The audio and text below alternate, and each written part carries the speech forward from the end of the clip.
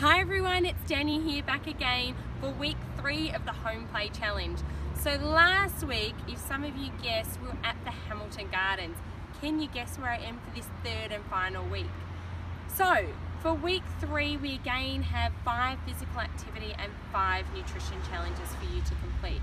So I've got my friend Erin here today to show you some of those physical activity and nutrition challenges.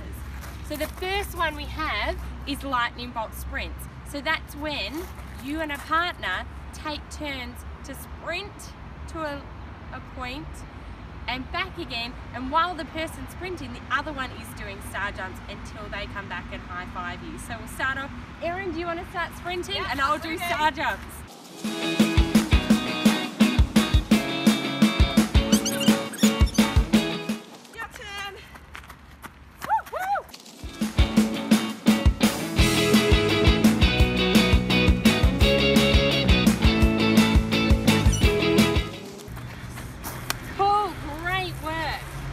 Okay, while I catch my breath, one of the next activities that you can do for your physical activity challenges is a peg and wrestle. So, grab some pegs and a partner and clip some pegs to your clothing.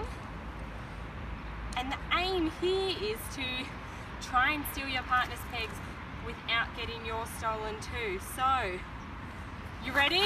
Ready. Let's go. Oh! It's tricky, and once you've got a peg, stick it to your own clothing so that your partner can try and get it.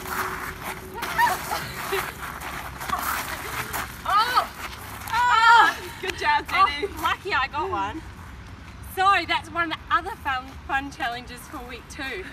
And finally, the nutrition challenge that I'm going to talk about for this week, one of them is to have a really good breakfast, which is called the Breakfast of Champions.